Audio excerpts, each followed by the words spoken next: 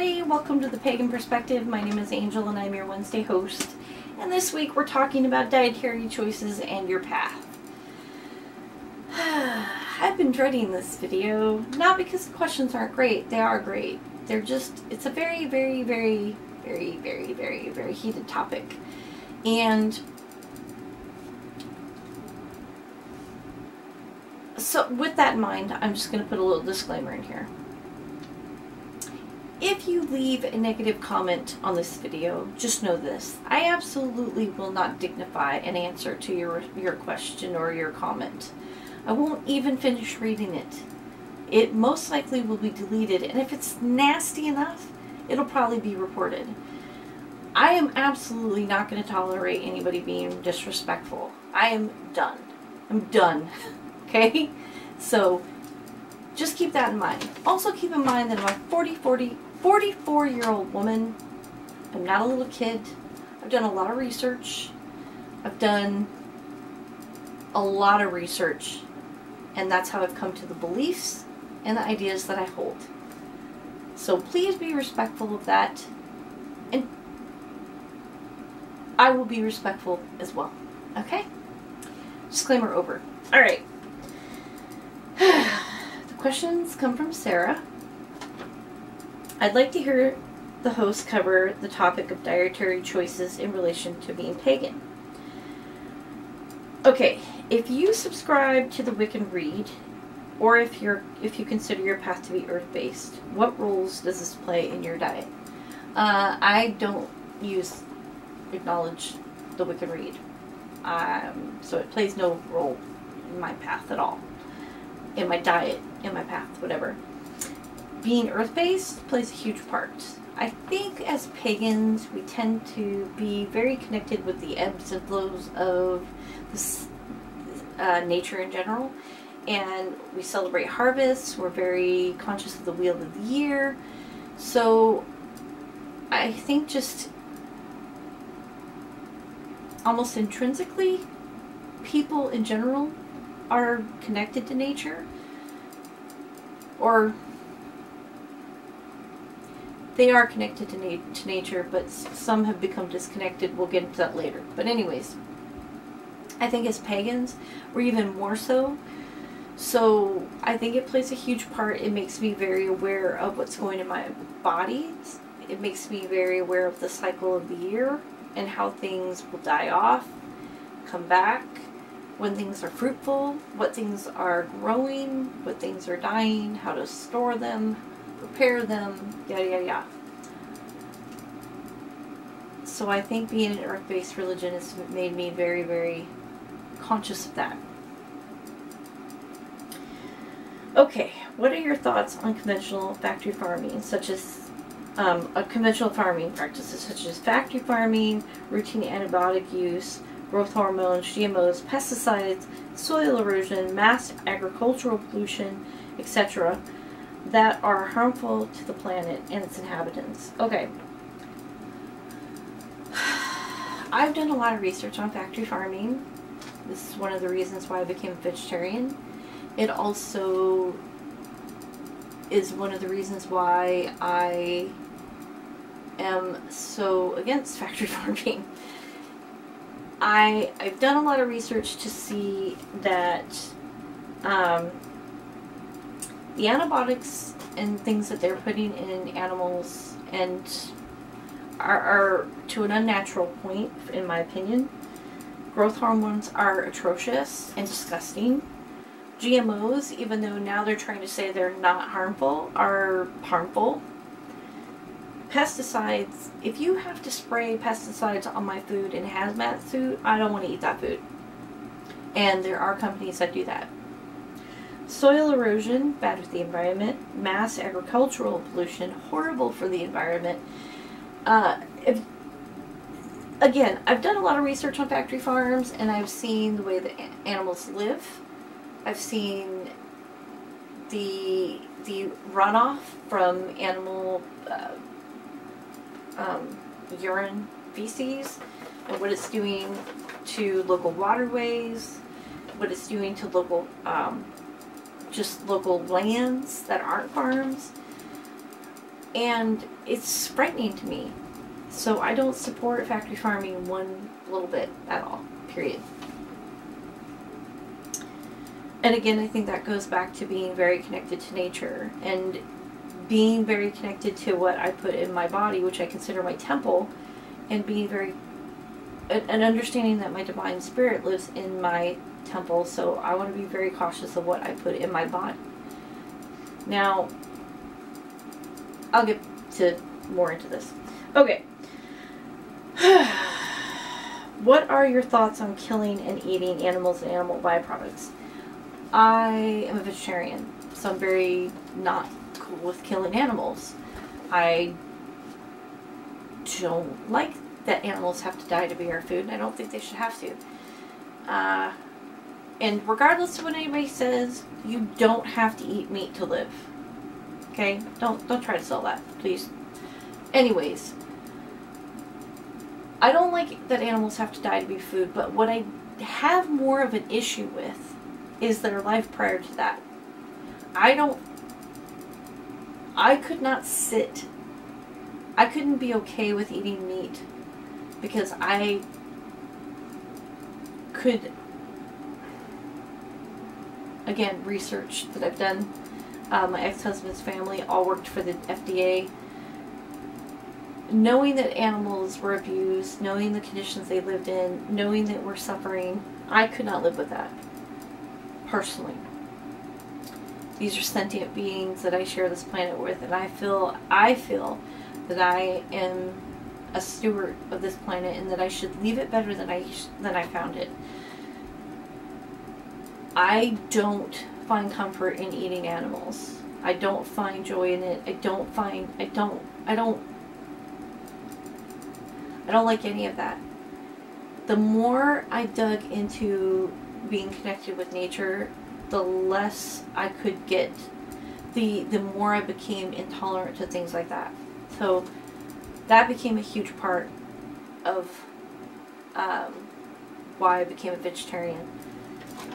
Animal byproducts. I do eat eggs, but I had to do research on where those eggs were coming from because I had done research on how chickens were treated.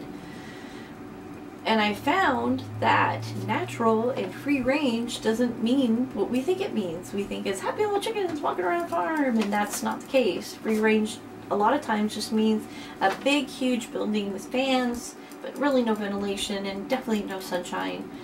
And the chickens just aren't all crammed in cages. But they still don't, that's still not free range, in my opinion. So I had to educate myself on where I buy my eggs from. Now, I also eat some dairy. Now I'm trying to get away from dairy, and I'm weeding it out almost to nothing at the moment, and it soon will be nothing. But I have ethical reasons for not wanting to eat dairy, and I have physical reasons. My body can't tolerate dairy anymore, and that to me was very concerning. Why is that? Again, being connected to nature, I'm very conscious of these things that are happening with my body and with food. So, I'm not for killing animals. I understand people will do that to eat meat. I don't think animals should have to suffer to be food. They shouldn't.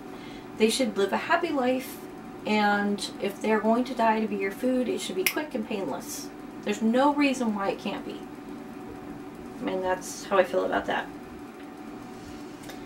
Your thoughts on those animals, how those animals are raised, how they're fed, or what they're fed, and how they're slaughtered. Again, they're raised with a lot of abuse, and I was not okay with that. That hurt my heart. What was being put in them scared the Jesus out of me. Chemicals, I couldn't believe some of the stuff that was being put into meat. And again, I'm against them being slaughtered for consumption, but at the end of the day, I know that's not going to stop, but they don't have to suffer to be our food. They just don't. And I really don't care what anybody says about that. They don't have to. It's not a necessity at all. So, where am I? What are your thoughts on food additives and highly processed foods? Food additives are creepy, scary to me.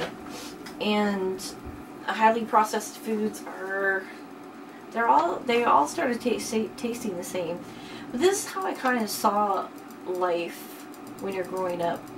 When you're growing up, you're like on this one train of food eating. You know, you eat what your parents make and you don't really think too much about it. It's like, yeah, we're having spaghetti or tacos or pizza or whatever. And you don't really know what this stuff is that's on it. You know, your parents grew up the same way.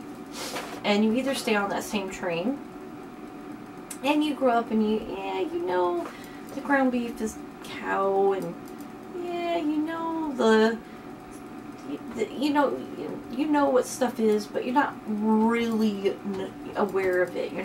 It's not in your face. You haven't done education, educated yourself on, you know, how they live. You haven't spent time with them. It's very detached, you know. And I find that people either stay on that same train or they jump off that train and to another train that's, you can't unsee things you've seen and you can't unlearn things that you've learned, and so you make different choices. I don't think that people who stay on the first train are necessarily bad. And I don't think that people who jump on the next other train are necessarily good. I just think that they're aware. And that's it. Okay. Thoughts on fair trade and food items sources locally or versus afar? First of all, fair trade I think is fantastic because it promotes a balanced not ecosystem, but a balanced financial system. And sourcing locally is great for two reasons. It's fiscally responsible to keep your money locally and support your local farmers, your local growers. You know, keeping them going, then you know where your money's going. But you also, secondary, know how the food is being prepared, it's how it's being treated, how it's being processed, what's being put on it, put in it. You know, it keeps your food more in your line of sight. And to me, I think that's really important because I felt like I got very detached growing up. I was on that train and I felt very detached from my food. And once I started educating myself on the whole spectrum of food, I started realizing how much I didn't know. And I didn't know that I didn't know. So I started really educating myself about it and going down a different path. Buying locally, buying organic, being very aware of titles of food like natural. There's no regulations on natural foods or free-range foods or anything like that. And I didn't know that. I thought a label on a food on food that you get should be, you know, it should be truthful, but it doesn't necessarily have to be that. That was shocking to me. So every time I peeled a little bit back from the onion, I started finding more and getting more conscious of my food. So, and it all started with basically wanting to know how to make bread, to be honest with you. What are your thoughts on magic in the kitchen and magical food preparation? I think that for me, again, I feel like I was very detached from my food, and I feel like society is very detached from our food. We don't know how it's processed. We don't know what people are putting on it, put in it, how it's handled, how it's managed. And a lot of people don't want to know. And that to me is very scary. I want to know. I want truthful labeling, you know? And when since I've done a lot of research and I've been able to find responsible food brands and so forth. When I bring home food to make a meal, it is a very magical experience. It's energizing. You know, there'll be nights that I'll put on a Frank Sinatra and I'll make Italian food, or I'll put on salsa music and I'll make tacos and burritos or what have you. It's exciting. It's, you know, for me, I never used to like to cook, but the more I got very aware of my food, the more I started enjoying it, and the more I started experimenting. And when I cook a meal for my husband or for my family from scratch, which I never thought I would enjoy doing because it just seemed like such boring work. Plus, I could never make everything all warm at the same time. It's like my mom was like this magician. I don't know how she did that. It was crazy. But I can do it now. But when I make a meal for my family or just for my husband and he enjoys it, I know I've put my love into it.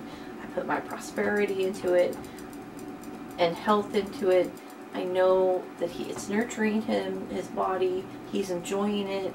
You know, we spend fun time together, just talking, and it's magical. And I think it's a very important thing to do. You know, we get so busy in life, we don't sit down and spend time together. We don't know what's going on with each other's lives. We don't know what's going on with our food. It's time to get back to connecting, you know. And with that, I'm going to end this video. This is like my 6th time shooting this video. It's a hard video to shoot. It's really hard to be very careful on what you're saying, but still be very honest, because the last thing I want to do is offend somebody. I also don't want to be unauthentic. I want to make sure I'm being truthful about how I feel. We are not going to agree on these answers, you know, these questions. Not everybody's going to agree on them. We're just not going to. We're all different. And that's fine, as long as we do it respectfully. Alright, that's it for me. Promise. No more. I will see you guys the week after next, because next week's Subs Week. And until next time, peace and blessed be.